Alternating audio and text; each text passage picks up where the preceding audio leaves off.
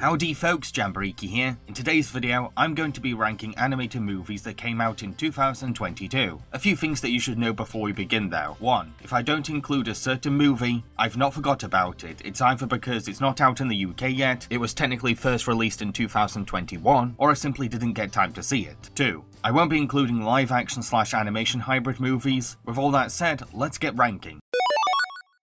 Marmaduke. Marmaduke is a badly behaved dog who is driving his owners crazy, so a famous dog trainer called Guy offers to whip Marmaduke into a champion. Marmaduke passes the training with flying colours, but once he enters a dog show, another contestant encourages him to eat a banquet, which causes Marmaduke to be overstuffed and flatulent, becoming so desperate to release himself that he craps in the trophy cup. This accident brings shame and dishonour to Marmaduke and his family, so Marmaduke convinces Guy to give him another chance, and the Great Dane goes up against the best of the best dogs to win back public approval. The most glaring problem with this movie is that it's hideously ugly. Look, I'm all for stylistic animation and unique designs, but this movie is an example of over-stylization. Every character is horrible on the eyes, and the proportions are off-puttingly creepy. The cherry on top of the terrible look of the film has to be the disgusting gross-out comedy the movie relies on. The whole bloated and farty Marmaduke scene alone is full of ghastly imagery that made me feel nauseous. Uh-oh! What are you doing? But the film doesn't just make me want to bleach my eyes. The script is also a bottom-of-the-barrel awful dumpster fire. Most of the movie fishes for humour and drama by tormenting, torturing and embarrassing Marmaduke. Don't get me wrong, he's a badly behaved dog with an obnoxious personality, but the way humans treat him is undeservedly nasty. One scene we're watching Guy making him suffer in the name of training, then the next scene the family is bullying him for ruining their reputation. I wouldn't even say that Marmaduke is completely to blame for what happened. A veteran dog show performer gave him advice on contest eating habits, and Marmaduke naively listened. We're not supposed to eat a large meal before competition. A large meal before a competition is exactly what you need. If anything, Marmaduke was taken advantage of. This film is a totally irredeemable and insultingly awful animated disaster that shoves a middle finger at kids' intelligence and dignity, hence why it's at the very, very bottom of my list. Diary of a Wimpy Kid. Roderick rules. In the sequel to last year's animated Wimpy Kid movie, Greg's parents are leaving the boys alone at home, so Greg, his brother Roderick, and best friend Rowley set up a cool party for big kids, but Roderick betrays them by locking them in the basement. In revenge, Greg takes pictures of the party through a keyhole, and bribes Roderick into sharing advice on getting popular. There's very little I can even say about this turd of a movie, because it's just an hour of dysfunctional brothers being toxic and manipulative towards each other. There's not really a story, stuff just happens. The brothers don't naturally grow or learn to bond as the movie goes on. They just keep up their blackmailed friendship, then randomly turn on each other in nasty ways now and again. The movie tries to crowbar in this emotional plotline about the brothers growing apart, and we do get an apology scene right at the end of the film. But the movie never earns these dramatic beats, because it's way more interested in amping up every revenge scheme or prank. Any attempt at sincerity feels tacked on. I can't even say that it's funny enough to make up for its mean spirit, because the comedy is basically cringe without any of the humour. Say, boys so small? A baby doll! We see you in there, boy size small. We're gonna hand you over to the authorities. Even the parents are terrible. You would think that they'd be the voices of reason in all this, but they're useless at best and extreme at worst. Like, when Roderick's party's exposed, they decide to punish him by forcing him not to play drums at his band's next gig, but he's still allowed to see the gig and learns that he's been kicked out. Yet he deserves a punishment, but Roderick is an uneducated couch potato. Drumming is the one thing that he shows potential at, so the parents taking that away from him is cruel and non-constructive. The parents never step in between the brothers either. Sure, they express private concern. Look, sometimes my older brother Joe would string me along, and then I'd get burned.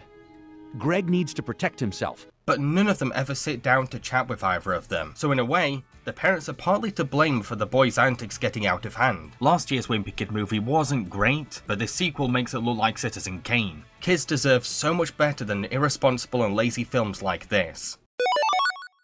The Ice Age Adventures of Buck Wild. Crash and Eddie have a habit of doing reckless things, which really annoys their herd. However, their sister Ellie insists that they should stay in the family because they lack independence. So Crash and Eddie leave their herd behind to prove themselves, fall into the lost world, and meet Buck Wild again. Unfortunately, a big brain villain called Orson is on the rise, so the possums, Buck, and Buck's ex-superhero partner Z join forces to stop this evil dinosaur. This sequel isn't just an insult to Blue Sky Studios' legacy, it's also the worst Ice Age movie to date. Yes, even worse than Collision Course. It follows a very basic template of heroes learning to be courageous, while they go up against a tyrannical villain bent on domination, which has been the premise for a lot of classic animated films. But this movie doesn't exactly do anything special with that template, just the bare minimum. I mean, a prehistoric villain who wants to wipe out all mammals in a dinosaur world is a unique concept for an antagonist, but all Orson ever does is chase our heroes around with dumb raptor minions following him, and monologue about how amazing he is. The joke's on you!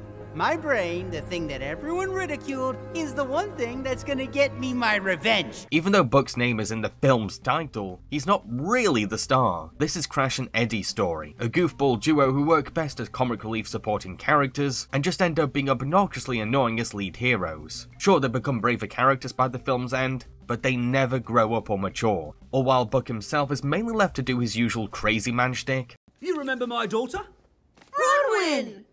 She's gotten so big and round and big. Sure, Buck gets to reunite with his fellow superhero Z, but all these two ever do is argue and bicker. They're so aggressive to each other that I failed to buy that they'd even had a history of friendship. You're irresponsible, thick-headed. You're demanding, I'm and you're always tired being of you mean to me. always Back leaving when before Orson you set look, that trap for me, recklessly she and I hurling us survived, into but the trouble. rest of the team We didn't. needed to have a strategy. Your way didn't work. It doesn't help that Z is just a stock action heroine who is only here to babysit the man-child characters. We're immune to snake venom.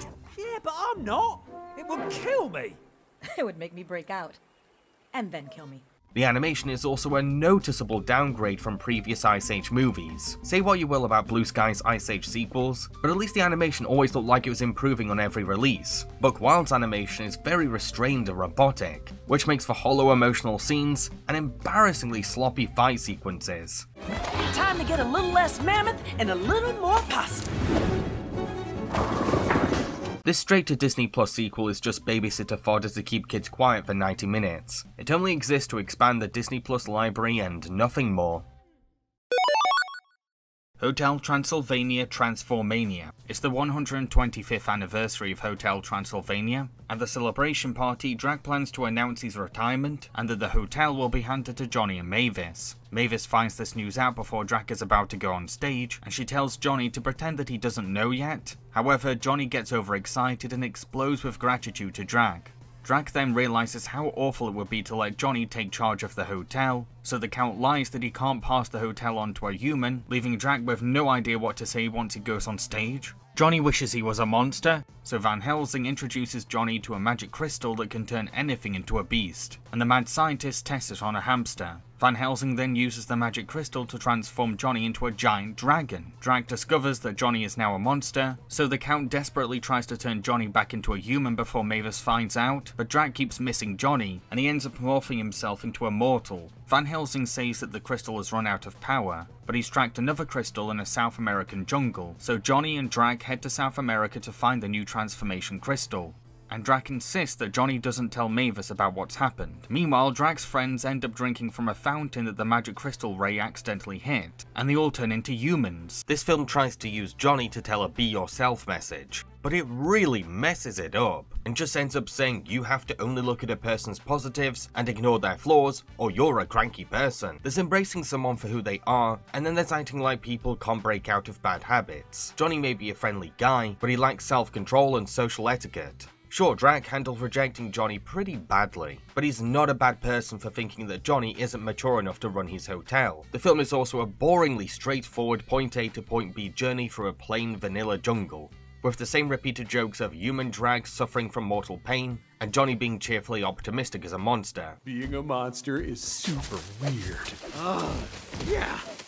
But being a human is the worst. The whole Drac's friends turning into humans plot is very uninspired too. Once you've seen these monsters as mortals, the novelty and humor is already dead, because it's just the same jokes all the way through the film, rinse and repeat. Hotel Transylvania 4 was supposed to be the final entry in the series, but it all ends with a whimper rather than a bang. The soccer football movie. When a bunch of kids sneak into a football stadium, they bump into soccer star Zlatan. The children show off their footballing skills to him and introduce themselves as the Creature Catchers, a team of junior paranormal monster hunters. Zlatan, impressed, offers them free All-Star Cup tickets. Unfortunately, while Zlatan is looking for the tickets in his changing room, a mind slope takes over his body and he becomes an evil mutant. So the Creature Catchers have to track down Zlatan and find a way to turn him back to normal. We then learn that comedian Weird Al is the one behind these slugs. You see, he plans to steal talents from a bunch of football stars so that he can win the All-Star Cup himself. Based on the description I just gave, I bet you're completely baffled that this movie even exists. Well, it's real and it's as strange as it sounds. Plus it gets even weirder as it goes on, from the reveal that whoopee cushion farts reverse the mutations, to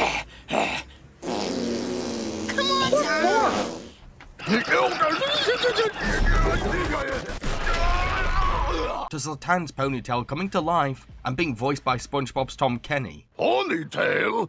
That's my name. Don't wear it out. Since when do you talk?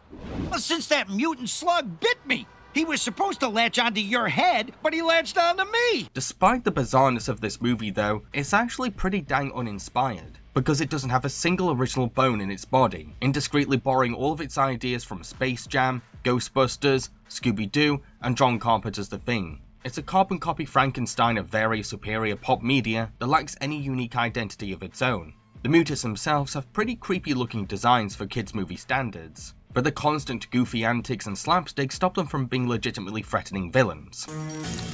Hey, get your green glowy paws off my snickerdoodles! Kids might connect with the youthful heroes of the story, but I can't say that they're actually likable or well-written characters. Most of them are pretty one-note, and the only kid with any personality at all has an annoying running gag of asking for a selfie every 30 seconds. Can I get a selfie? Still not the time! These children are also pretty crappy at their jobs as creature catchers. I didn't see a group of precocious kids with special skills, because their clumsy mistakes and blunders outweigh their successes. Hey, run! Get out of there! And the high points only happen by accident. Hey!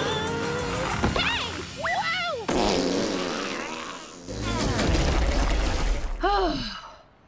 Kids into football might be severely disappointed by the movie as well. Like, none of the celebrity soccer stars can actually voice act, and they're lead characters in this film, not guest cameos, so we have to listen to their awkwardly wooden acting for the whole movie. Zlatan, we need you to juggle. I can't. My talent has been stolen.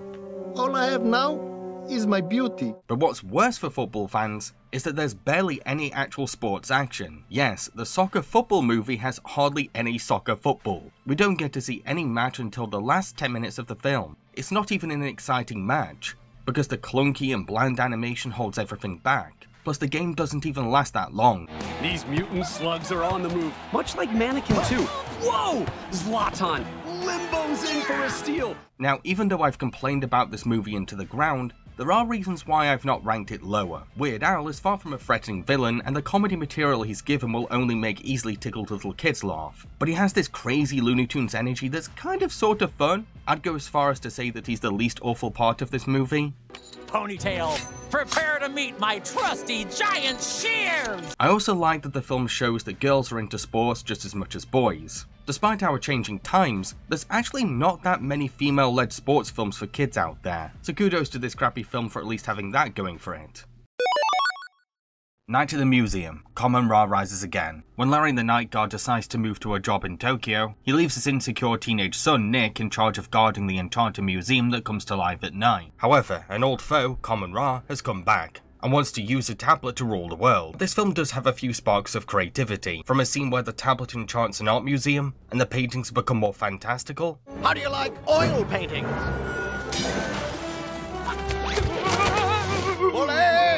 To the running gag of Common Ra's disappointed father appearing through a variety of depictions. Why do you get to be in all the museums and not me? You really want to have this conversation now? There's also the sense of camaraderie between the museum's magic characters.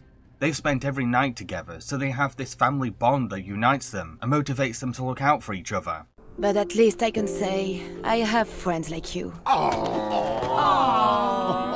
That's as much praise as I can muster up for this movie though, because everything else doesn't work or comes off as underwhelming. For example, the whole thing does not look like a feature film. I kept forgetting that this was supposed to be a 90-minute sequel to a Hollywood franchise, because the animation is good for TV standards but is in no way cinematic looking. There's nothing remarkable about this sequel too. It's your typical villain returns to get revenge on our heroes, and rehashes his same shtick all over again. Sure, he partners up with the God of Chaos, but all this guy does is shoot laser eyes, making him more predictable than chaotic. Shoot!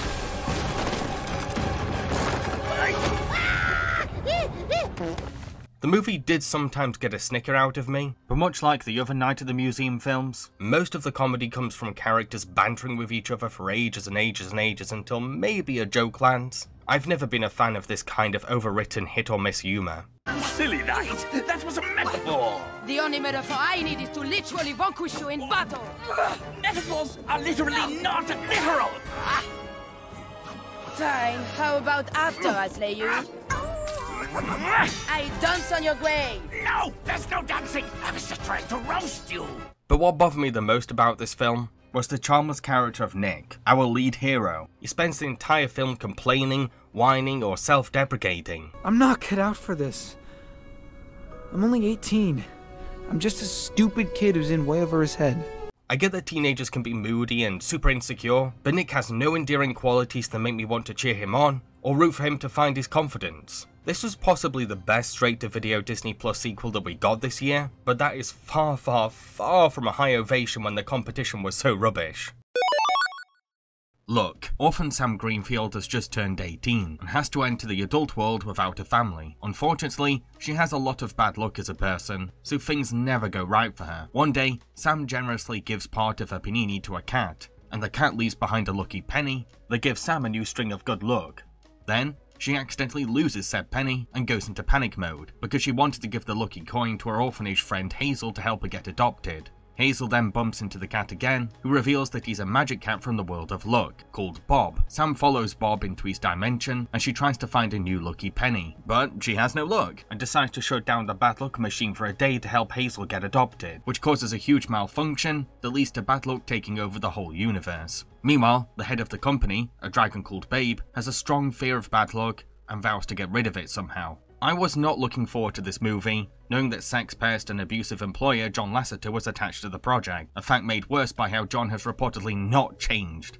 Then I finally saw it and was not impressed in the slightest. It's like watching a mobile video game advert company trying to copy the Pixar formula and style. The world building in particular is just terrible. Every single scene introduces a brand new element of the world of luck, which results in a dimension that's way too overdeveloped and busy. I felt like I was taking a dull factory tour rather than watching an entertaining story. Wait, they actually think up the good luck? Yeah, those two work in Happy Accidents, one of the many good luck departments like Lucky in Love, Front Row Parking Spot, ooh, right place, right time. The film tries to teach this inside-out kind of lesson using bad luck, but it just doesn't work. Sam preaches that bad luck can lead to good luck, and that the bad luck department working in this building are well-meaning people. But let's not act like bad luck doesn't cause any casualties, or that bad luck always leads to good luck. There's a big difference between encouraging audiences to accept that bad luck is part of life, and overselling bad luck as this inherently great thing. I blamed bad luck for everything that went wrong in my life.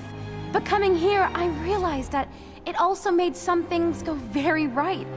Without my bad luck, I wouldn't have met Hazel or Bob. The movie really leans into how selfless and generous Sam is despite her misfortunes, with characters always telling her how compassionate she is. But I have to argue otherwise. She's putting the fate of this universe's natural order in jeopardy just to help one little girl get adopted. Millions of little girls are in the same position as Hazel. Why does Sam's friend get special attention? Speaking of adoption though, I did quite like how the film shines a light on the struggles of older kids in foster homes. I think that's a very important cause to raise, because a lot of older kids aren't cute enough for some adopting parents. It's not fair and kinda shallow.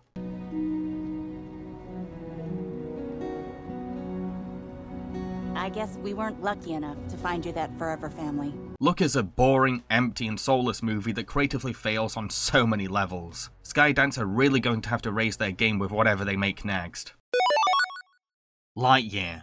A Star Command vessel, nicknamed the Turnip, has landed on Takani Prime. Space Rangers Buzz Lightyear and Alicia Hawthorne explore the planet to mine resources. If the planet is habitable, then Buzz can wake up the people sleeping in the turnip, but unfortunately, they're attacked by hostile life forms. The team try to escape, only for Buzz to crash the turnip. In order to leave the planet, Star Command needs a working hyperspace fuel crystal. Buzz volunteers to be the pilot for the crystal's test, but every time Buzz performs his mission, he ends up skipping many years. Sadly, this means that he has to watch Alicia start a family and grow old without him. Eventually, a new commander is put in charge, and orders for Buzz's mission to be disbanded. Buzz is sad at first, but then he finds out that his personal robot cat, Socks, has found the perfect formula for a stable crystal. So Buzz sneaks into a ship with Socks, tests out the formula, and it proves completely effective. However, our hero has arrived at a time when Takani Prime has been taken over by robots, led by the giant Zurg. Luckily for Buzz, a team of junior rangers made up of Izzy Hawthorne, granddaughter of Alicia, the dopey Mo, and an elderly convict called Darby,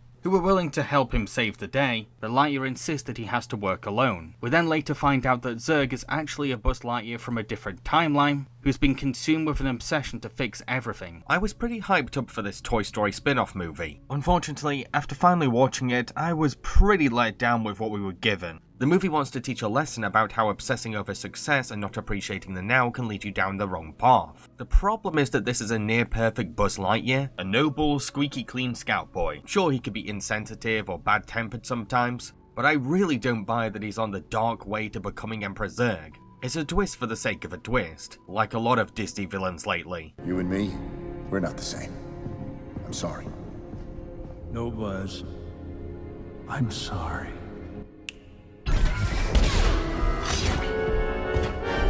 The Junior Rangers are pretty likeable, plucky heroes in training who show potential, but I can't say that I ever became emotionally attached to any of these characters. I liked them, but I didn't love them. They're mainly here for comic relief fluff or to serve as props for Buzz's lesson on teamwork. Buzz, we need you. Wait, in there? But if it doesn't work, I won't be able to save you. You don't need to save us. You need to join us. Lightyear garnered a lot of attention for featuring a lesbian character in a Disney family film. But as someone bi, I don't think that this is a good example of queer representation done right, because Alicia follows the harmful bury your gays trope in which a queer character is killed off to inspire the straight lead hero. I also wasn't a fan of the movie's pacing. There's this constant and then this happens, and then this happens, and then this happens flow to the storytelling that rushes things along. It's one major reason why I struggle to get invested in anything in the movie. Heck, a lot of the film just feels like a feature-length chase scene. Remember from training, you don't pull the trigger, you squeeze the trigger. I know. 99% complete. Transfer to oscillating power. Done. The only aspect of this movie that I enjoyed was Socks the cat. He's a cute robot emotional support character who can be adorably funny and helpful to the mission at hand. Although it is very obvious that he's only in the movie to sell toys for Disney. Hey, you're not authorized to be in this area. For Pixar standards, this is a pretty average film. I've watched it twice, and I still feel lukewarm about the whole thing. It's such a meh disappointment. Feel free to check out my review of the film for a more in-depth opinion.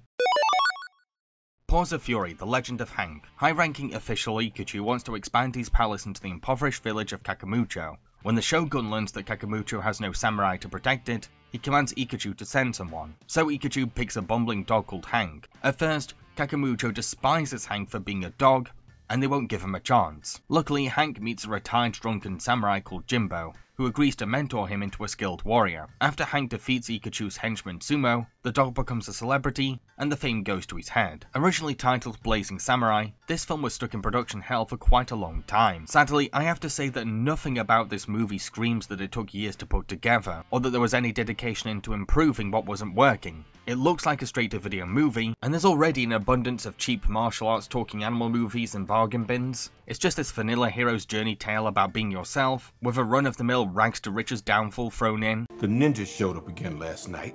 And where were you? Having fun with your boss. What about you? I failed my oath for the last time. What's weird though, is that this is supposed to be a loose remake of Mel Brooks' Blazing Saddles. No, I'm not trying to pull your leg or troll you. What we have here is a family-friendly version of a raunchy western comedy, but I would not call Paws of Fury a good Mel Brooks tribute. Everything that makes a Mel Brooks comedy classic has been diluted for a younger audience, and the film has a hard time readjusting its humour. A few gags did get a laugh out of me, but in a film that rapid fires joke after joke in the vein of Mel Brooks, it's not a good sign that I mainly heard tumbleweed. Sure, I did appreciate when a joke showed a surprising sense of wit, but that was a rare treat.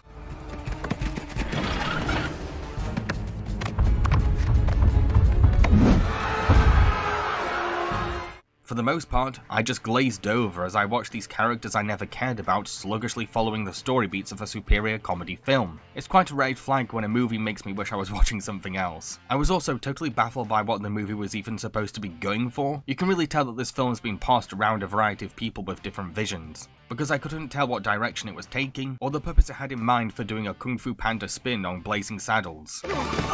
What are you learning? I don't like sticks as much as I used to. What are you learning in here? The thing that marketing pushed the most about this film was its star-studded voice cast. Yeah, it's pretty impressive that a film this average and uninspired managed to get hold of so many A-list stars. But with the exception of Samuel L. Jackson as Jimbo... How about a little nip? A little catnip? I don't think I... more for me. Most of the cast doesn't really stand out, they're just there. And Ricky Gervais has been severely miscast as the campy villain. I didn't expect much of you, and you still disappointed me. Listen, the cats of Kakamucho are no closer to leaving than when we started. Paws of Fury is such a boring and forgettable waste of time that I actually found myself being more interested in learning about the movie's production history, which I'm sure is far more compelling than the finished product. Fireheart. It's the 1930s. George Nolan really wants to become a firefighter, just like her dad Sean, but that's not socially acceptable yet. Meanwhile, a smoky paranormal phenomenon is taking place in theaters and kidnapping firefighters that check it out. So, the mayor asks Sean to come out of retirement and put together a special investigative team. Georgia uses this case as an opportunity to disguise herself as a man called Joe so that she can join her dad's force. Fireheart does have a promising start as a movie, a defiant teenage girl having to pull off a disguise in the sexist 30s as she teams up with a band of talented misfits to take on a supernatural mystery. It's like Mulan meets Ghostbusters, which sounds really cool. However, the fun of this premise starts to show its cracks once we dive into the actual mystery. The movie tries extremely hard to convince us that it's the mayor behind this crime, but he's so obviously a red herring. It's never ever the character that's the most fishy. Once the film introduced the character of Pauline, a nervous and shy struggling actress who is assisting a big star, I knew it was her right away. Not because the film left great clues that helped the audience play detective, but due to how this character trope has become the cliche for a twist villain. Oh, and what do you know, it was Pauline all along with special effects. I was kind of hoping that this purple smoky villain really was something otherworldly. It would have made this a weirder and stranger firefighting film. While I was doing research on this movie, I actually came to learn that the real first ever female firefighter was a former slave called Molly Williams. Okay, so this film is taking historical liberties with Georgia. Many period animated films tend to do that. But the movie also features an actual former slave character, and she's this unflattering caricature who becomes the punching bag for a lot of the film's slapstick. Then, in the film's end credits, there's a tribute to first women firefighters, and Molly is never mentioned. I'm sorry, but this is a really bad look on the movie that makes me question the filmmaker's intentions. Fireheart had the potential to be a really unique rescue service movie set in the 30s, but it just ends up devolving into being a product of so many things that are wrong with animated movies today. Bubble. In a dystopian bubble-ridden Tokyo, various teenagers hold parkour tournaments to win supplies. 18-year-old Hibiki is exceptionally good at the sport, but struggles to connect to the others due to his hearing oversensitivity. One day though, Hibiki meets a mysterious alien girl that he names Uta. She becomes intensely obsessed with him and joins his parkour team. I will say that this movie has dazzling and stunning animation. You will not hear me complain about the quality of the visuals. It's just everything else that falls flatter than a pancake. While it is cool to see an animated movie about parkour, a sport that lends itself to the dynamic fluidity of animation, I cannot say that I found myself actually engaged in these games. Yes, they're very stylishly animated, but there's just no tension or fun here. Because our two lead characters are insanely overskilled. How can I be on the edge of my seat when our heroes are pretty much almost unbeatable?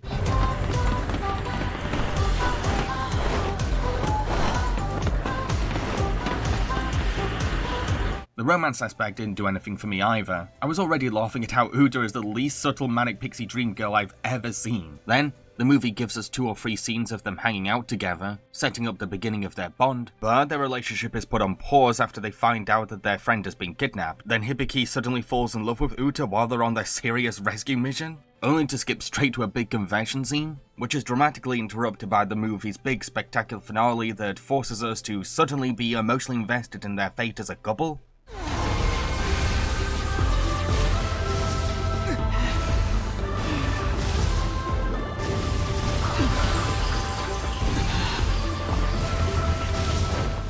Bubble is very obviously an alien twist on the Little Mermaid story, but the film goes to extreme lengths to make audiences notice that, as if it's afraid that we won't connect the dots ourselves. It uses very heavy-handed narration to nudge audiences into seeing how Bubble is sharing events with the Hans Christian Andersen fairy tale. She fully understood. Her body was rapidly turning into sea foam.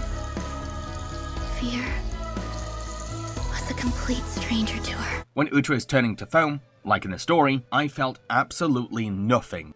No tears, no pain, no sorrow. The movie rushed the chemistry between these two so fast that I couldn't develop any heartache for the darkest part of the Little Mermaid story. Uta! Uta! Uta! This film also features neurodivergent characters. None of them are particularly offensive, heck most of them are quite accurate, and I say that as someone autistic myself. However, I wasn't comfortable with how Hibiki says that he finally feels that he can be himself after meeting a space alien. That is a little insulting to me. The person that I thought I was before wasn't really me. After meeting you, I became myself. Bubble has a fascinating premise for an anime film, and I'll stand by how great the animation is, but the execution is so shallow. Strange World. In the land of Avalonia, Jaeger and his son Searcher are on a quest to save their world. Searcher discovers an energy plant called Pando that'll solve everything, but Jaeger insists on going on without everyone, and is annoyed that Searcher won't join him as an explorer. Years later, Searcher is now running a Pando farm, and insists that his son Ethan joins the trade. But Ethan would rather find his own thing. When Searcher learns that Pando is losing its power, he joins the crew on an adventure to a strange world to find the source of the problem, only to bump into his long-lost dad, leading to all three generations uniting. I've been a little nervous to talk about this one, not because I have a controversial opinion on it or anything. My problem is that I have barely any strong feelings on Strange World. I came out of the cinema mainly feeling lukewarm, and made the verdict that it's, well, adequate? I agree with the consensus that it's very tropey, as if it's following a checklist for making a successful Disney film, and begrudgingly ticking off each cliché. I never felt like I was watching a brand new Disney experience, but rather a fuzzy dream of House of Mouse movies I've seen before. Anytime I found myself wanting to compliment something, I had to remind myself that other Disney films had done it before, and with more personality and imagination. It makes it really hard for me to come up with interesting criticism, or pin down what makes this film special. But at the same time, there's nothing here that's remarkably bad either. Everything is just done fine. It's all fine. I'm sure others have their own complaints, but I've got nothing. The only thing I can genuinely praise is the fact that it's the first Disney movie to star a lead gay character. And he's a great representation. Farmer. Here, I'll trade you. This one feels more Ethan to me. Being gay isn't his one defining character trait, he's his own unique person going through a coming-of-age journey, but it's his adventure that gives him the confidence to ask out his crush. Oh, and I like that when Ethan came out to his granddad, we didn't get the cliche gay panic scene, his granddad didn't make a big deal out of it, or reject his grandson, breaking the stereotype of older generations being inherently homophobic, and avoiding a queer trauma that we're tired of seeing in mainstream cinema. Who is it? It's no one.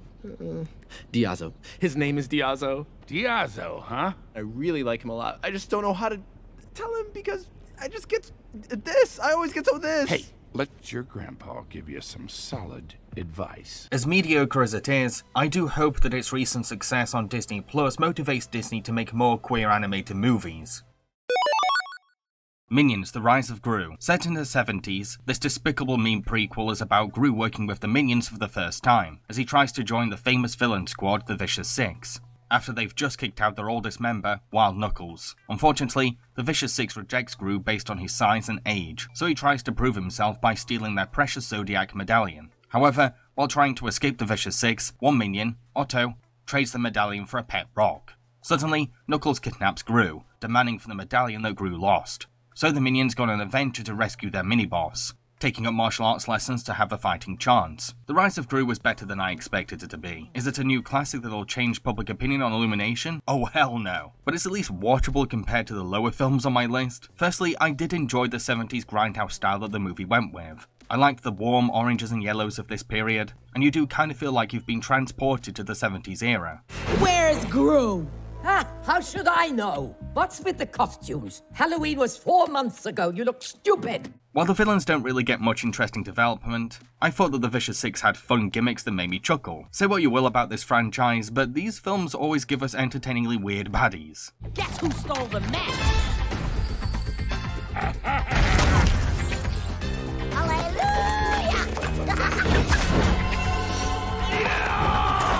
I got this. And when the Vicious Six finally get back their medallion, they have some awesome Zodiac animal transformations that make them legitimately intimidating to our heroes.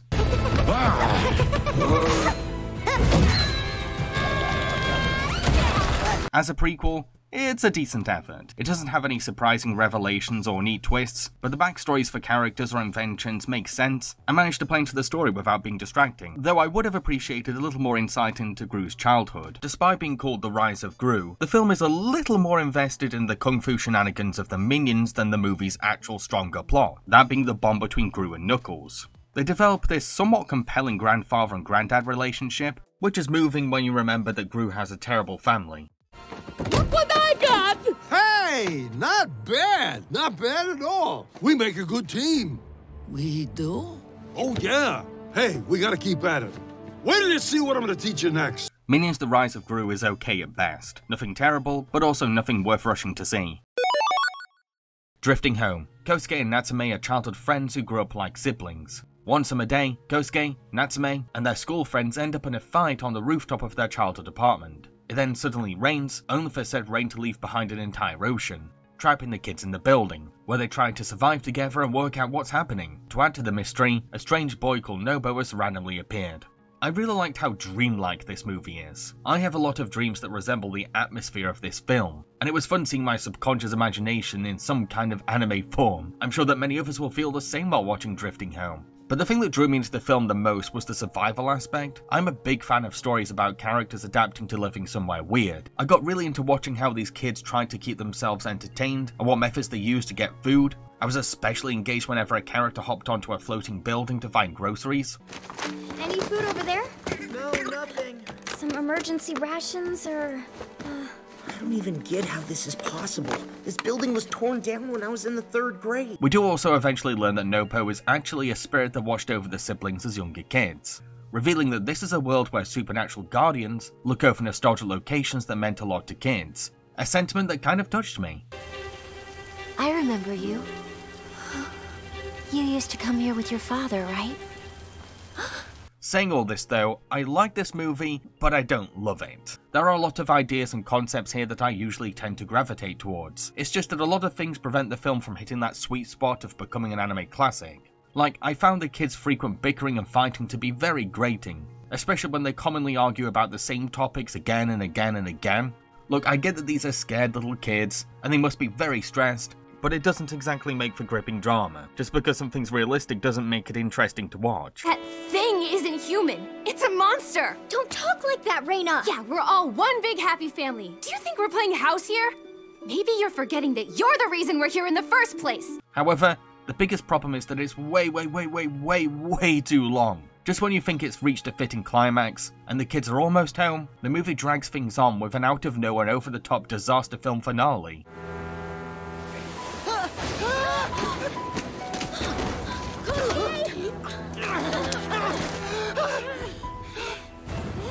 Look, it's okay to end a film without some bombastic climax. These characters have grown closer and found confidence in themselves while stuck at sea. That's enough of a reason to wrap things up. I really wanted to love Drifting Home. It has all the hallmarks and ingredients of a film that I should adore, but it really needed some cutting, tweaking and polishing to have a fighting chance to be higher on my list.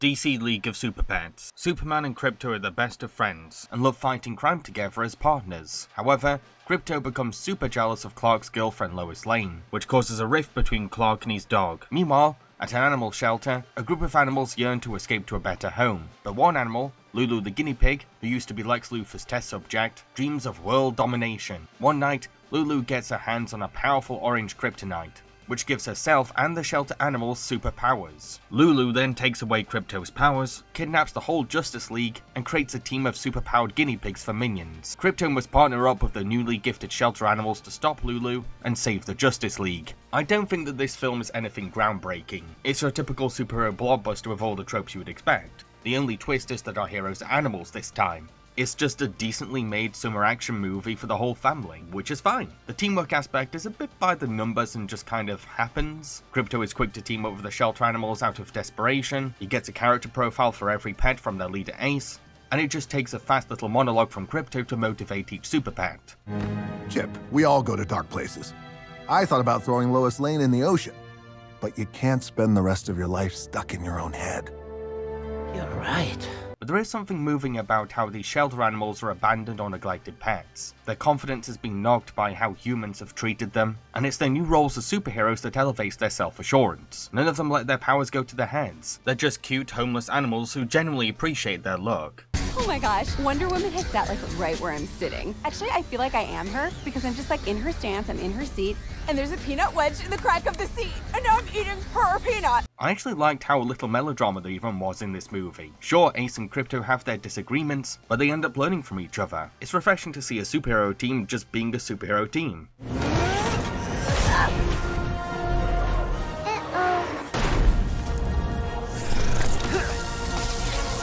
I also loved how Crypto's insecurity over Lois joining the family can be very relatable to kids. Many children deal with the confusing feelings of getting a new step-parent, and kids will resonate with Crypto learning to accept domestic changes.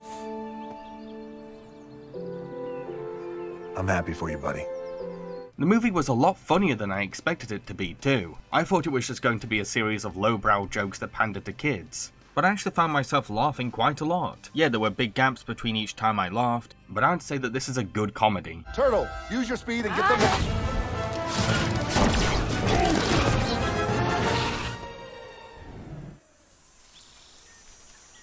Where the am I? What entertained me the most though was our diva villain Lulu. This campy guinea pig with a human complex has a disturbing adoration for a laboratory abuser, which backfires on her once betrayed. Lex, what are you doing? We're a team. Like we were scientists together. No, Lex, what are you doing? I mean, come on. You didn't expect me to share credit with a rodent, did you? But even without Lex, she's still a force to be reckoned with, thanks to the chaotic nature of her minions and her clever two-steps ahead villain scheming. What are you talking about? Oh, did I forget to mention my Evil Plans grand finale? In 28 minutes, the entire Justice League is gonna go kaboom. If I can't have my guy, then you can't have yours. It's also kind of hilarious how this tiny little rodent has managed to screw over humanity and do everything that Lex Luthor failed. DC League of Super Pets was a delightful surprise to me that surpassed all my expectations, sometimes pulled on my emotions with its cuteness, and kept me invested from beginning to end. It's not any kind of cinematic game changer, but I wouldn't mind going back to watch it again. So we're halfway through the video. I'd just like to remind folks to consider subscribing to my channel for more animation related content. Thank you. The Amazing Maurice. Based on a book by Terry Pratchett, this film is about an egocentric cat called Maurice, who's partnered up with a community of super intelligent rats and a piper called Keith to run a money-making scam. When our heroes arrive in a new town though, they realise that something strange is happening. With help from the book-obsessed militia, Maurice and his friends must uncover the mystery of what's going on. Terry Pratchett's Discworld novels were a huge part of my childhood. I loved borrowing them all from the library to read at bedtime, and it was a family tradition to listen to Pratchett audiobooks on car trips. I've not read Pratchett's work in a long time, but I still have an affectionate nostalgia for them. I can't say how faithful this movie is to its book, because I don't remember reading this one, but Terry Pratchett's sense of humour comes through fine, which is quite an achievement when the script was penned by an American. I was very into the world building for these rats too. You can tell that they're a tightly knit group, and you get a very vivid idea of their culture, philosophies, and customs. I could actually watch a whole movie of these hyper-intelligent rodents just living their lives. I'm also a sucker for arrogant and pompous characters who let their vulnerability slip, which is pretty much what Maurice is. There's this elegance and charisma to his stuck-up snobbiness that kept me entertained, and I love how he has to resort to being just an ordinary and regular cat to save the day. To be honest, it was the villain that I loved the most. Based on a real scientific phenomenon called Rat King, Our baddie is basically a bunch of rats tied together to create an uncanny and creepy untangled monster. He's one of the most disturbing kids movie villains I've ever seen. There was only one thing that I didn't like about this movie, and that was Militia. While it's awesome to see a character being this passionate for books, I found her constant meta-references to be more annoying than charming. Her main character trait is just to analyze every single thing around her. It's like an English teacher keeps interrupting my movie. The Amazing Maurice is a delightful tribute to Pratchett that's full of his usual British quirks, but its clunky attempt at meta-commentary kind of lets it down a bit. Scrooge, A Christmas Carol. This is an animated remake of the classic 70s Christmas Carol musical, which tells the traditional Charles Dickens story of Ebenezer Scrooge, a cruel, rich old man who mistreats his employees and looks down on the poor, only for three ghosts of Christmas to visit him to teach a lesson. The main draw of this movie has to be its beautiful and creative art style. The talented artists' character designs and visual effects team's imagination take the forefront of this movie.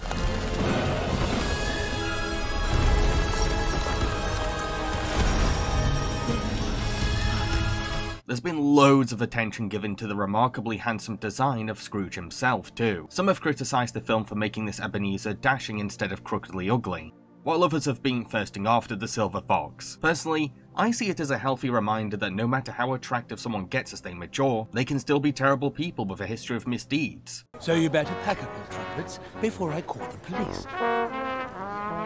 To throw you all in prison, leaving me in peace. I wouldn't say that the film is style over substance, because there's certainly a lot of sincere emotion behind Scrooge's animation, and the film handles the more sensitive scenes with earnesty.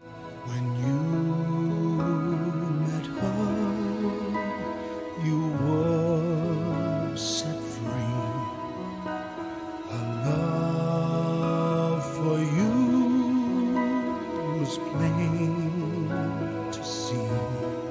But I will say that the movie puts a lot of emphasis on theatrical spectacle. This direction can be hit or miss sometimes. Said spectacle can really gravitate the emotions and drama of some scenes, plus the consistent imagery of time helps to give the movie a visual motif that I've never seen before for this story. But the grandiose artistic labour of the movie does end up sacrificing the tale's renowned atmosphere and pace, because the movie is always hopping from one ghost to the next, and we don't really get much time to soak in the hauntings of Scrooge's home. I also didn't like how this remake shoehorns in some pointless pixies who just end up being irritating distractions. Instead, let us celebrate those who are here. Hear, hear! Speaking of additions and alterations, I did quite like a few fresh new ideas that the film went with, like how the Ghost of Christmas Present physically transforms into the future, as if we're watching the darkness consume the light. Are you still in there, Giant? The fellow in the green robes? Like life and so forth? No. You are something else entirely. Or how the film doesn't end with Scrooge visiting folks on Christmas Day, like we've come to expect, but instead invites everyone into his festively redecorated home, which could be seen as a gesture of welcoming those he pushed out back into his redeemed life. It's the doll from my mother's picture. Uncle, I can't accept this. You must. It's a gift from an old fool who regrets all the Christmases we never shared. Oh, Uncle! Thank you! Scrooge A Christmas Carol has its rough edges and does get a little carried away with its visuals and noises at points. Plus, I do think that the original 70s movie is the better film. But I wouldn't call it a bad adaptation, because you can tell that it's been made with love, and it gives a lot of very talented artists the centre stage. The Bob's Burgers movie. The Belchers are in a lot of trouble. Not only do they owe the bank money, but a pothole accident outside their restaurant has ruined their revenue. Things get worse when Louise finds a skeleton inside the hole, which is linked to a Wonder Dwarf murder of a carny, and the Belchers' wealthy landlord, who could actually save the family financially, Mr. Fishoder, is the #1 suspect. The Belcher kids decide to go on a quest to find the real killer so that they can free Mr. Fishoder and save their restaurant from closing. Meanwhile, Bob, Linda and Teddy try to keep up business by illegally selling burgers on the Wonder Dwarf. This is pretty much a very long episode of the Bob's Burgers TV show, more than an actual movie. Is that a bad thing? Well, I guess it depends on how you look at it. On the one hand, this means that we get a 90-minute episode of one of the best Fox cartoons, with everything we already love about the show packaged in. On the other hand, I can't really say that it earns its theatrical release, or even the movie part of its title. Sure, on a visual level, the Bob's Burgers movie is a huge step up, because the animation has been given a bouncier and livelier touch, but narratively, it's on the same scale as a two-part story like The Bleakening. That being said, the content we are given is still pretty dang entertaining. Like, there's a huge abundance of jokes that make me laugh on every viewing. If you enjoy this show's trademark sense of humour, then you'll be very satisfied by the movie's silly comedy. Sergeant Bosco, you know you left the light on the top of your car. Huh? What? Oh, damn it, son of a... Okay, at least no one saw. They don't know I'm here. Get away, get away. Shoot, shoot. Hey, kids. Hey, Louise. Hey, Critter. You bothering that nice policeman? No. I'm not a policeman. What are you... Son of a dick! There's also this running theme of togetherness that gives the film its heart. The Belchers share this mutual passion for saving the restaurant, keeping Bob's dream alive, and sheltering the family. No matter how wacky things get, it's a movie about family through and through. Oh, Bobby, kids, I want you all to know how much I love you. I love you too, Mom. I love all you mamma jammas. I love all of you too. We don't have to, like, do any kind of order. Why even bring that up? Okay, I'm worthy, I love you, so the kind of thing you say when we're gonna die, and we are not gonna die! The film is also one of the far less alienating TV to feature film adaptations. Regular audiences will totally understand and follow along fine, maybe even becoming charmed by the Belchers by the end, but long-time fans will be given a little extra bacon on their cheeseburger. The movie isn't without its flaws though. For example, it tries to squash in a character arc for all three Belcher kids, but has a hard time tying these plots into the main story, with only Louise's arc of bravery being neatly wrapped into the Goonies-esque adventure that the kids take. I was too scared to go in the hole. I was too scared to open the secret nipple door. Tina had to do it for me, and I wear these freaking ears. I mean, if you're brave, you don't have to prove you're brave, you just are brave. I also only remember one song in the whole film, Sunny Side Up, a super cheery and catchy number that fits into the movie's motif of staying optimistic in hard times. When you have that just unstopped optimistic spirit, it's gonna be the sunny side up summer of our lives. Ooh. Every other song though, well, I've watched this film twice now, and I honestly can't remember how any of them go. They're not bad, they just didn't stick with me. Something I noticed on my second viewing too is how weak the mystery is in hindsight. You either guess that Grover Fishoder is the killer right away, because of the dedicated screen time he gets despite not being that involved, or you end up being annoyed that the film focused way more on making Felix the red herring than giving the audience any clues to work with before the big reveal. I also wasn't fond of how Grover's villain motivation and backstory was exposition dumped into the film's longest musical number, a song that really took me out of the film because it kept going and going and going. However, I was pleasantly surprised by how the movie managed to make a dork in a pink tracksuit come off as threatening. That must have been quite the task. Alright, I'm hoping one of these is reverse. It'll be the one that makes us go backwards. Thanks. Oh, God. It's him! The brakes, Bob! The brakes! I'm stepping on the brakes! He's gonna push us into the hole! Despite its imperfections, I admire that the Bob's Burgers movie is a cinema-released 2D hand-drawn animated film that dared to compete against big CGI blockbusters while telling a story about a struggling working-class family saving their livelihoods. That's what makes it the underdog of the year, and I can't help but cheer it on for that.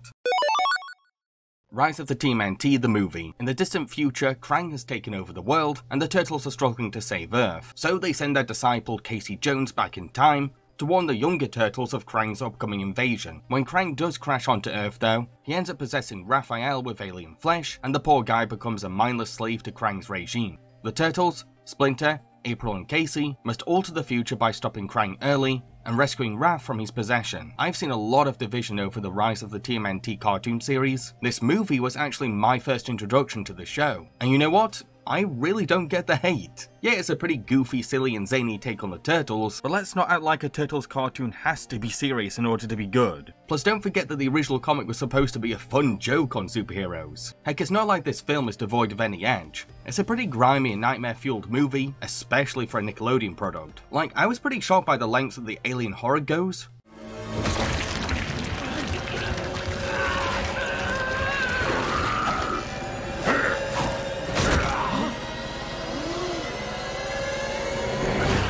Speaking of the space monsters, I found Krang's dark motive of quote-unquote improving Earth by fashioning it how he wants to be a very sinister intent for a Nicktoons villain. Our glorious crusade continues to restore the natural order of things.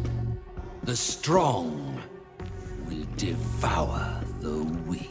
Krang's whole Earth takeover also inspires this grand-scale Lovecraftian setting, with the stakes raised extremely high thanks to this sense of impending doom. What do we do now? I fear we are lost. The Krang are too powerful. I was also very engaged in the movie's exploration of time itself. Even though Casey has all the answers for the future, this information isn't set in stone. Our heroes come to learn that time can be changed, altered, and warped. You can't put 100% faith into the future, but you can create hope for it. Look, I'm done thinking I have all the answers. I don't know how to beat the Krang, but I do know our future isn't written until we write it. This ties really well into Leo's arc of self-realization. You see, he's going through a phase of arrogant refusal to work with others or follow orders. Casey revealing a positive future for him just makes him even more pompous. And Leo is hit with the hard truth that this future won't even happen if he continues his smug ways. You don't have all the answers all the time! But I'm the greatest ninja the world's ever seen. You said that! I was wrong. What? You're impulsive, you're arrogant, and you don't see that every decision you make could cost someone their life. The animation for this movie also consistently blew me away. The movie mainly kept my attention through its splendidly fantastic animation, from the charismatically funny character animation from the cartoony turtles. This is it, Donnie! We're gonna get crushed! To the detailed, dynamic, fiery energy of the martial arts fights.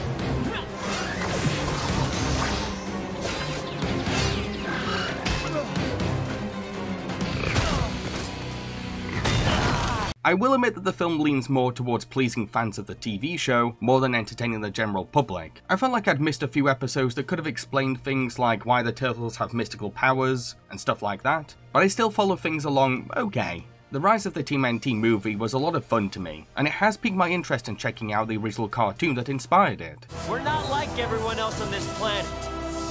We are the Teenage Mutant Ninja Turtles!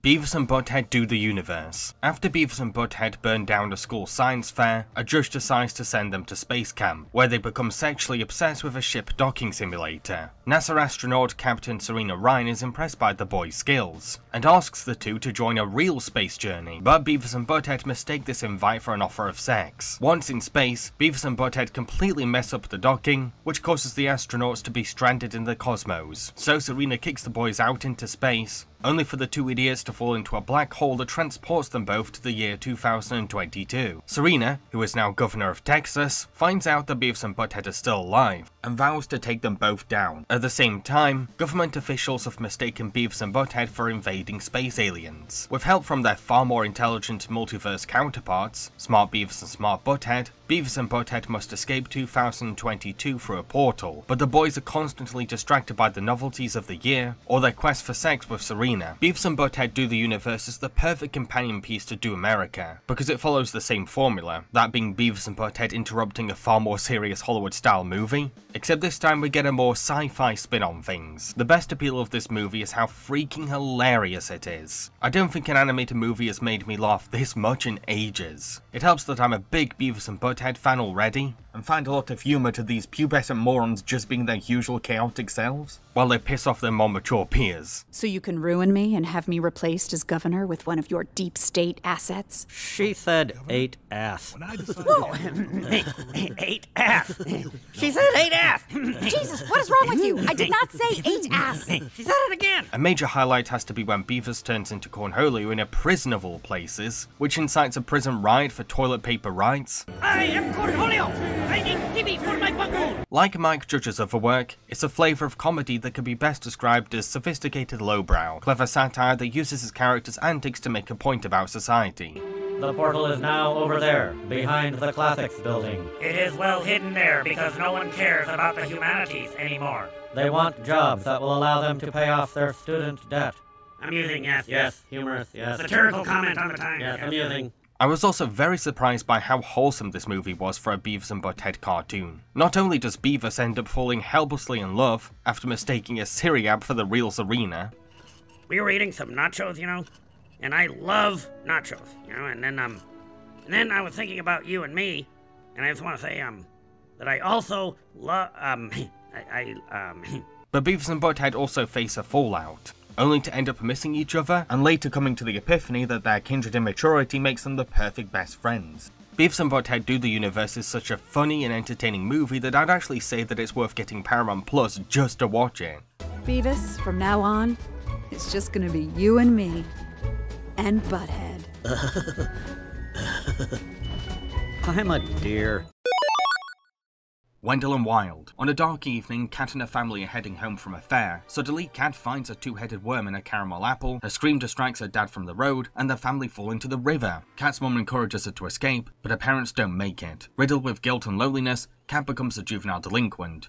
Then, she's given a new chance with the Break the Cycle program, in which Kat is sent to a Catholic boarding school to be rehabilitated. The school is falling apart though, and the headmaster, Principal Best, is actually working with the prison corporation Clax Corp. However, the Claxons decide to cut ties with Best, but Best also knows that they committed an arson homicide many years ago, so the rich couple murder the principal to avoid being exposed. Meanwhile, down in the underworld carnival known as the Scream Fair, run by Buffalo Belzer, are two demons called Wendell and Wild, who slave away applying hair cream to their dad's bald head, and both wish that they could build their own dream fair. Luckily for them though, they realise that the hair cream has the power to resurrect the dead. These demons also learn that Kat is their Hell Maiden, so they enter Kat's nightmares to trick her into summoning them into the land of the living, in return for bringing her parents back to life. Once Wendell and Wild come to Earth, they test the cream out on Principal Best. Best then convinces Wendell and Wild to make a deal with the Claxons. If the demons agree to resurrect the old guard to pass a vote for the Claxons' proposal to build a mega prison, then the wealthy couple will shower Best, Wendell and Wild with riches for their funding. Kat, with help from her fellow Hell Maiden, Sister Helly, and her best friend Raoul, must stop Wendell and Wild's hair cream chaos and prevent Clax Corp from pulling off their mega prison scam. This movie is a creative collaboration between stop-motion master Henry Selick and horror filmmaker Jordan Peele, which I think is a match made in heaven. The most charming aspect has to be Wendell and Wild themselves. They might be the antagonists of the story, but there's something endearing about a pair of bumbling demons who feel mistreated by their oppressive dad and just want to create an afterlife of joy and happiness. It's the hair cream's power that distracts them from remembering the heart of their mission. The fact that iconic comedy duo Key and Peele voiced them both gives their brotherly bond so much chemistry and comedic appeal. We can't raise the dead? Well, we do know how to lie. I like that plan. No problemo. That's right, you do your bit, and we'll bring them back alive. That's ridiculous. The movie also tackles grief with a deep purpose. Kat isn't just suffering from the loss of her parents, she's also beating herself up for their death. The poor girl has turned to cutting the world off from her to survive. Yeah, she does eventually get her parents back, but she's hit with the harsh reality that her mum and dad are now fragile corpses, and having zombie parents isn't the same as having living parents. At the end of the day, what Kat really needs to do instead of playing God is therapeutically face her traumatic memories head on. You've tortured me for years. But you made me a survivor. And crazy powerful.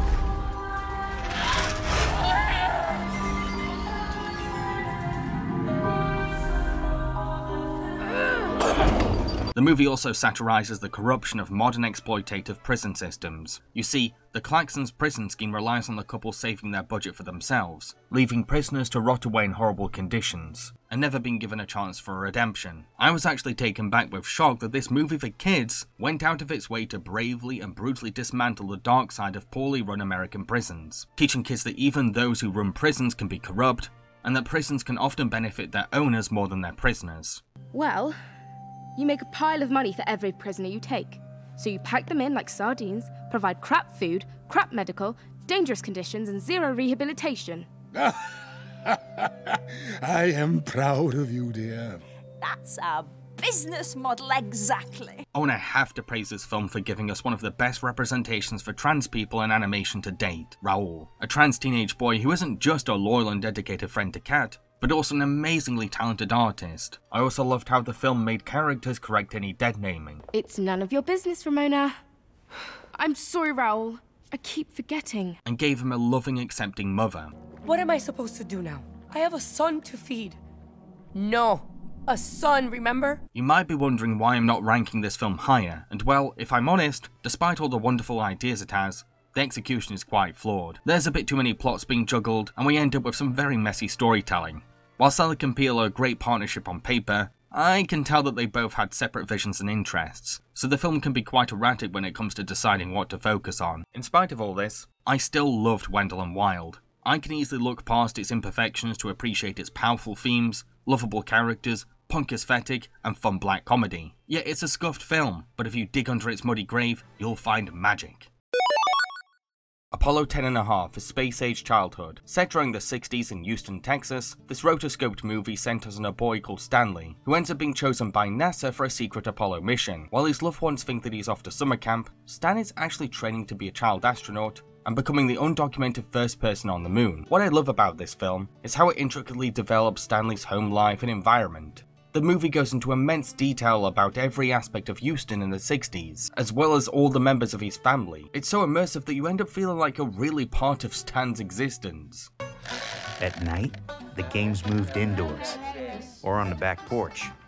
So many classic board games. The film combines a slice-of-life atmosphere with history documentary graphics to really draw us into this world. I found myself fully captivated by the daily lives of this average Texan family, including their television habits, music tastes, and relationships with each other. Even though I never grew up in the 60s, this movie somehow feels incredibly nostalgic to me. I think it's mainly because the film helps us to relate to Stanley's childhood memories. My coming-of-age years were dramatically different to his, but I totally resonated with those little things that can stick with us as kids. But the highlight was probably getting to have a Frito pie for lunch, which was really just a bag of Fritos with the sides split open and a bunch of chili mixed in. When we finally see Stanley's space journey, it means so much to us as an audience, because the movie has vividly explored the cultural importance, social climate, and dramatic weight of the moon's landing. The whole thing ends up feeling like a fever dream, with the uncanny rotoscope adding to our strange travel back in time, and witnessing of an undercover experiment to send a kid into space. Big crater, very rocky. Well, it looks like you're gonna have to take over the controls and lander yourself. As someone who has a love for the slice-of-life genre, biographical storytelling, and the scary yet inspiring excitement of space travel, I was utterly mesmerized by this movie. So much so that I have a strong feeling that it's going to become one of my new comfort films. The House. This is a British stop-motion animation anthology made up of 3 stories. Story 1 is about a working-class family giving up their home to live in a luxury mansion, only for the parents to become the furniture. Story 2 centers on a scatterbrained house developer trying to sell a house he built to pay back his bills, but a family of vermin end up moving in for free. Lastly, Story 3 is about a landlady trying desperately hard to get money from her tenants in a house situated in a flooding world. However, a spiritual guru comes into her life and builds everyone a boat to escape. This is a very surreal collection of shorts that's often bewildering to follow, and might nauseate you with its weirdness. However, I found a charm to it and respected it for taking a chance with its unusual storytelling. It explores the very nature of a house, what a house means to a person, the way a house reflects its owner, and how a house can consume a person's life. There are running themes of materialism, luxury, and self-presentation throughout that tie every story together into a catalogue of weird adult fables. While the film isn't a horror movie in the traditional sense, there's quite a few moments that are bound to make you feel uncomfortable or disturbed, like nightmare-fuel images that will stick with you, and how each house has this uneasy atmosphere. Every story is tied together with this profound meditation on humanity's attachment to houses, and the unhealthy obsession we can have with their appearance or legacy. While most of the tales can be pretty creepy, the last story bookends the trilogy with a message of optimism, and the value of leaving your home to find greater experiences. The house is hard to promote to others because it's so out there, but I think there's an appeal to its quirky personality and lessons on life. My Father's Dragon. An unseen woman tells the story of her dad, Elmer, who used to work in a fun countryside shop with his mom Della, but their business eventually failed and they had to move to the city. Della promised Elmer that they would raise funds for a new shop, but she ended up spending all the savings on calls for job interviews, which made Elmer feel betrayed. One day, Elmer fed and sheltered a homeless cat, but Della refused to let him keep it as a pet. Elmer ran away from home, and the cat revealed that she can help the boy find a mythical dragon, which he could use to make money to buy a new shop. The dragon, Boris, lived on a mysterious island where he held the whole land up. Elmer freed Boris, but Boris ended up wounding his wing, so Elmer and Boris went on an adventure to find a turtle who could help them. This is the most child-targeted animated movie from Irish studio Cartoon Saloon, yet it manages to be just as challenging and mature as any of their darker or more serious films. I mean, it's very morally complex, because it addresses how both sides are as bad as each other for wanting to exploit Boris. He pulled the island up for you, over and over. I used him, yes, to keep us safe. What did you use him for? I didn't. I'm his friend. He thought you were his friend. And how these island animals aren't evil, they're just scared of losing their home, and Elmo freeing Boris is actually putting them all in danger. I'm sorry. Why did you do it? Why did you take the dragon? He needed to be rescued. But who's gonna rescue us? The movie also goes out of its way to teach kids how human their parents are, and the immense responsibility that a parent holds, by using the fairy tale aspect as a parallel to the mother and son plotline, all through the poignant relationship between Boris and Elma, as Elma comes to sympathize with his mum's hardships. I have to do it on my own. No! You know what will happen. Just stop. I can't stop. You will burn up in there. You're wrong. Listen, I can help. Just let me help. Just stop. No, I stop. gotta go. Just let me go. At the same time though, Della faces the consequences of giving false hope to her child, because the disappointment just creates distrust and pushes him away.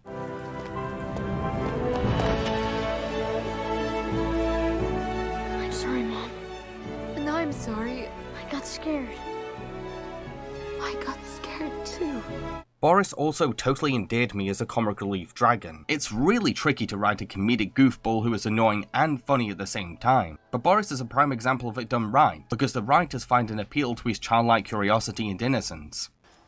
Is Neverblue your home? Nevergreen. It's called Nevergreen. It's just a place where I live, but it's not my home. See, I used to have a store with my mom. So that's your home then? No, not anymore. Then where's your home? I don't have one right now. All in all, My Father's Dragon taps into a child's imagination, while also trusting that kids can understand that morality isn't always a simple good versus evil tale. It proves that children's movies can be smart and whimsical, without ever sacrificing anything in the long run. The bad guys.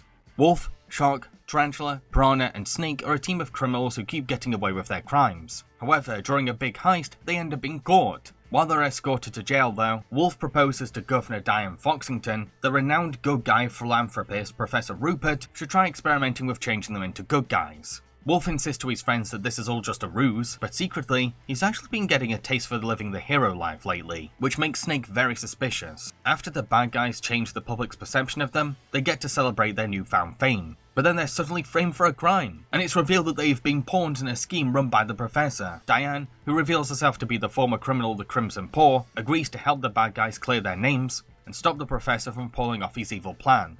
This was one of the films that I was most hyped for in 2022, and dang did it deliver with flying colours. I love the chemistry between every single character, the unorthodox friendship of the bad guys as a team, the conflicting paths of Snake and Wolf, the sizzling romance of Wolf and Diane, and the aggressive rivalry of the bad guys versus the cop obsessed with them. Every scene is made super entertaining, all thanks to the strong relationship development on all ends. Today's his birthday! Not relevant. He's a sweetheart. You're a sweetheart. Well, look who's here. Took him long enough. You can easily forgive a lot of the things that don't make sense when the film is clearly not taking itself that seriously. Its tongue is firmly in its cheek as characters get away with stupid things thanks to the self-aware goofiness of everything. I want you to smack it, skin it, stab it, Saute. sing to it, save it. I want you to set this up so obvious. I want you to save it. Oh, right.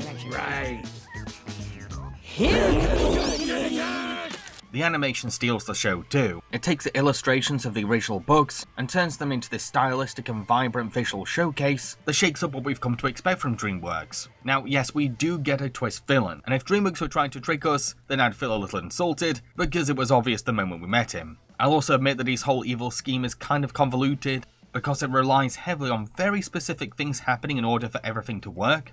But at least it's a big reveal that makes sense in hindsight. Plus, this particular twist villain does fit into a movie about not judging others by how they look. Looks like, yet again, the big bad wolf got outsmarted by little piggy. You little pouchy cheeked rat! I'll kill you! You hear me? Get down! Get! The big bad wolf is attacking me! The bad guys managed to peak to my top 10 all thanks to its fabulous design work, charming anti-heroes, and brilliant sense of humour.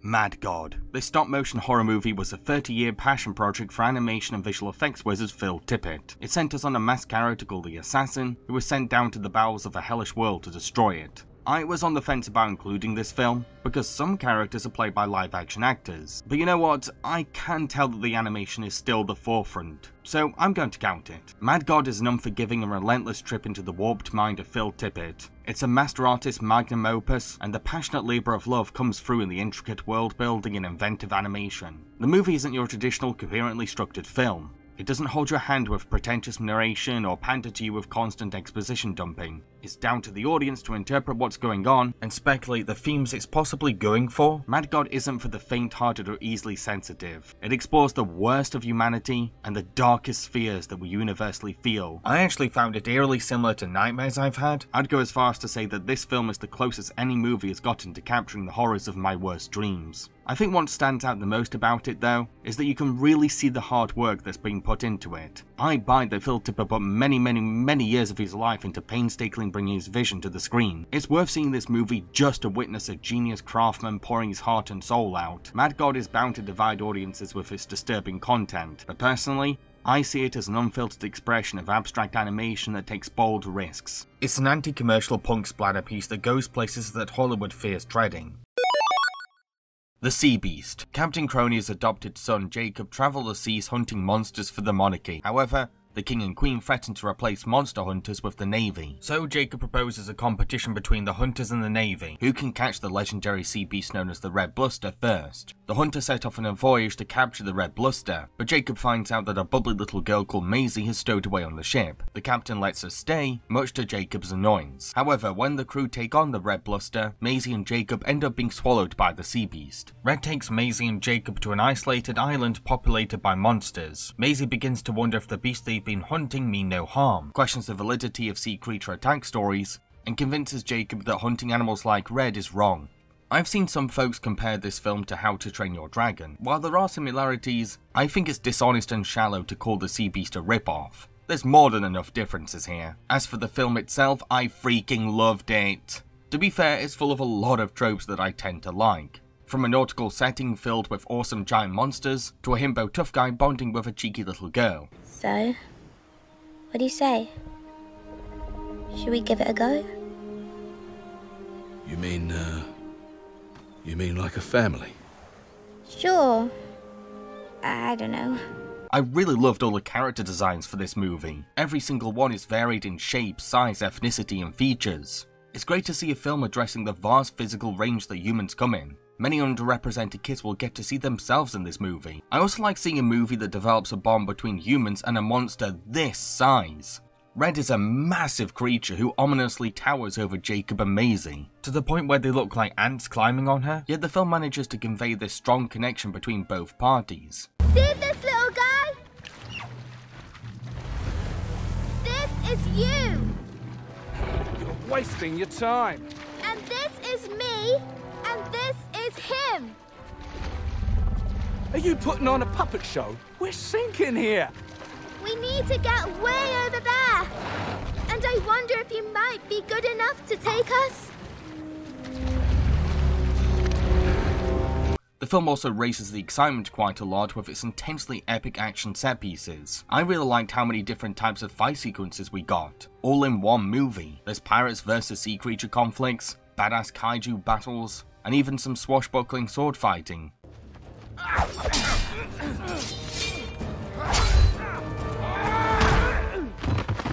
This film is a biting deconstruction of the British Empire too, a movie that addresses how not all written colonial texts are inherently true, and that it's important to question the validity of monarchy-approved historic literature. This is just nonsense. Says you.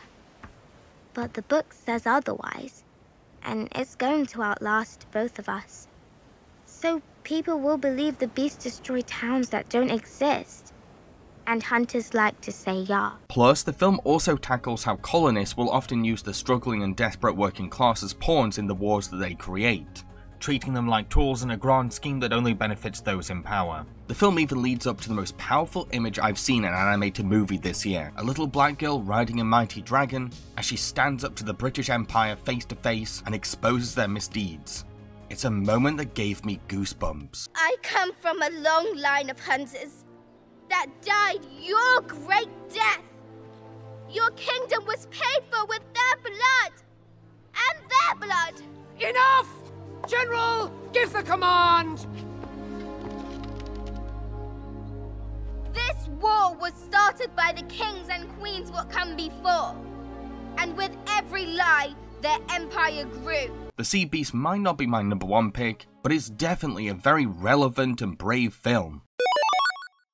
Turning Red. May is a cheery Chinese-Canadian 13-year-old girl with a silly personality. While she's a bit of an outcast, her friends stick by her, and they all share a mutual love for the boy band Four Town. However, May really wants to be a good daughter to a stern, overprotective mother, Ming, so she dedicates her life to earning high grades and helps out at her family's temple. One morning, May wakes up to realize that she's transformed into a red panda, and she has to stay completely calm to remain human. Ming explains that May has inherited her ancestors' ability to morph into a red panda beast, but a ritual can be performed to end the curse. Meanwhile, May and her friends really want to go to a Four Town concert, but the tickets are really expensive, so they agree to use May's red panda as a gimmick to sell to their schoolmates. They manage to raise enough money for concert tickets, but realise that the gig will be on the same night as May's ritual. To make matters worse, Ming finds out about May's red panda business, blames May's friends for coaxing her, and May reluctantly lets them take the blame. On the night of the ritual though, May realises that she loves her red panda,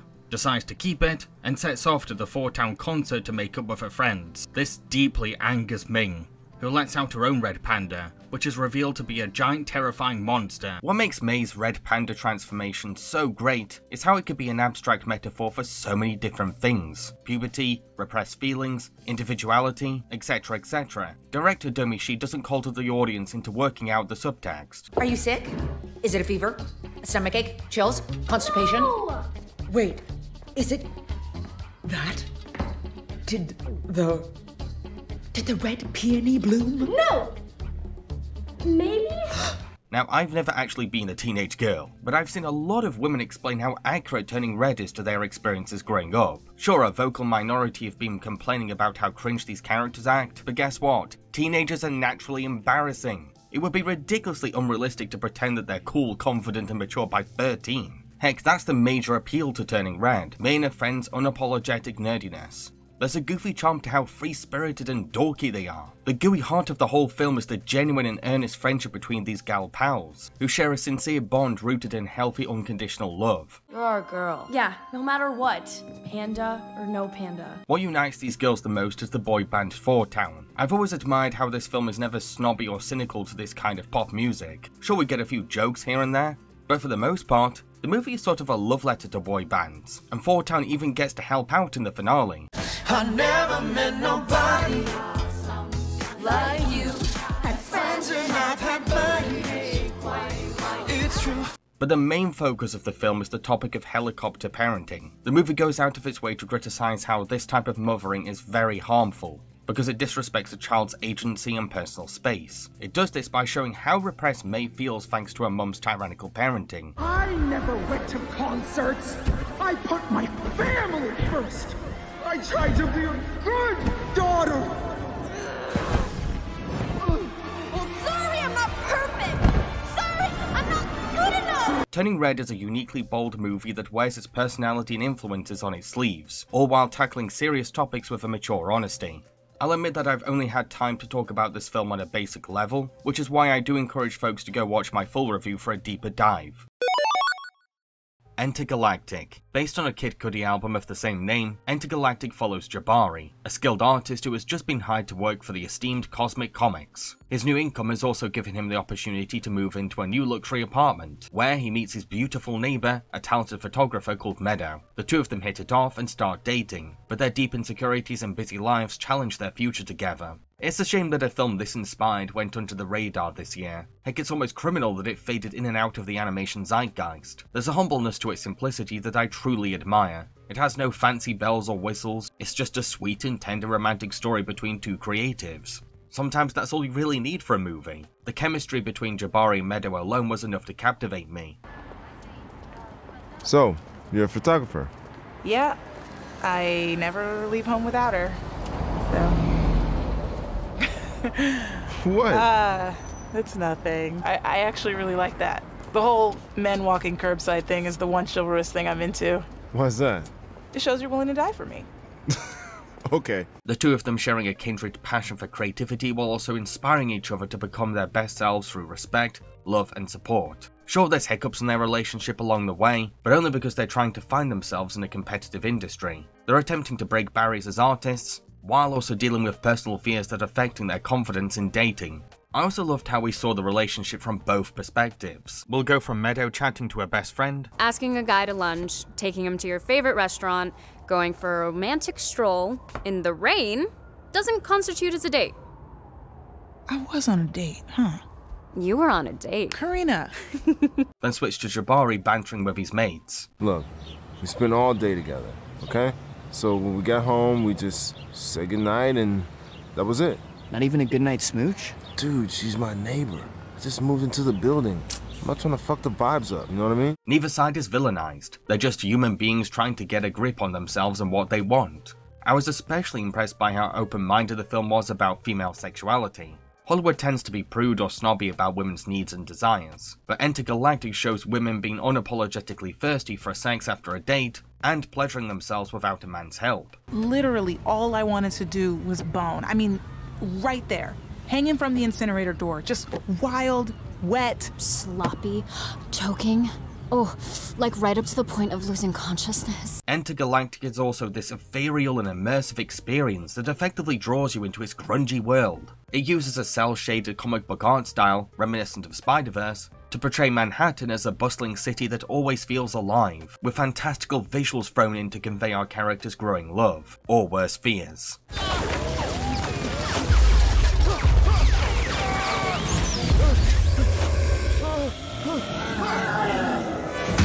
Like I said, this film was based on a Kid Cudi album, but it never feels like a vanity project or marketing gimmick, because the storytelling is always coming first. Plus every track fits perfectly alongside the imagery too, their vaporwave vibes and laid-back rapping serving as the perfect soundtrack for a stoner film. I cannot recommend this adult animated film enough to anyone who has Netflix, because I really want to shine some light on it. Guillermo del Toro's Pinocchio. Geppetto dearly loves his son Carlo, but sadly, Carlo was killed in a bomb strike. Geppetto is stricken with grief and can't move on from the loss of his son. So while on a drunken rampage, he clumsily puts together a puppet boy called Pinocchio and falls asleep. That night, a magical sprite grants Pinocchio life and gives Sebastian J. Cricket the role of guiding the wooden boy in return for a wish. Geppetto is shocked that Pinny is suddenly alive and struggles to raise him in a judgmental town. Pinocchio himself wishes that he could be a better son, so he tries out various jobs, from a circus entertainer to a soldier for Italy's fascist army. Meanwhile, Sebastian and Geppetto have been swallowed up by the giant monstro. I'm sure that many folks expected I'd put this at my number 1, but I have no regrets at all for picking the obvious, because this film really has earned its title as the best animated movie of the year. One thing that I admire about it is how Del Toro puts his fingerprints all over it. It takes the classic story and makes it his own. It's this personal touch that helps it stand out from other Pinocchio adaptations. But the film is also intensely and immensely anti-war.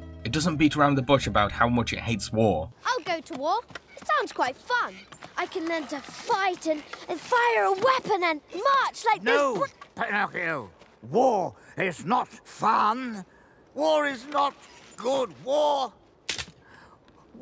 took Carlo away from me. That's not to say that the film simply concludes war is bad. It uses Pinny's adventure to really dissect why it's so awful. Like how soldiers are traumatized into being cold shells, the disgusting disregard for human lives, and the grotesque hatred of individuality in a fascist regime. The latter is at its most profound when we start seeing Pinocchio becoming a literal puppet for propaganda. I fight for the land, I fight over sea, I'll fight up to the end, glory to Italy, the flag in hand for fatherland. At the same time though, the movie is very much about the relationship between a parent and their child. While most adaptations follow the journey of Pinny learning to be a good boy, Del Toro concentrates more on how the world around Pinny is cruel, but he remains innocent and free-spirited, while inspiring adults to be better people. It's down to Geppetto to ignore public perception and learn to love Pinocchio unconditionally. Why are you so blind? So absolutely blind. The boy loves you. He has much to learn, but he loves you for who you are. Would it kill you to do as much for him? I was also very delighted to see Del Toro's trademark quirky sense of humor in the movie. His dry wit and penchant for macabre humor helps the film retain some kind of light heart, all while showing that laughter can be found in even the darkest of worlds. I want to play. Please, please, please. Can I play? What part of dead don't you understand, Schmendrick? It's boring in there. Another thing I really appreciated is how the movie explores the yin and yang of immortality.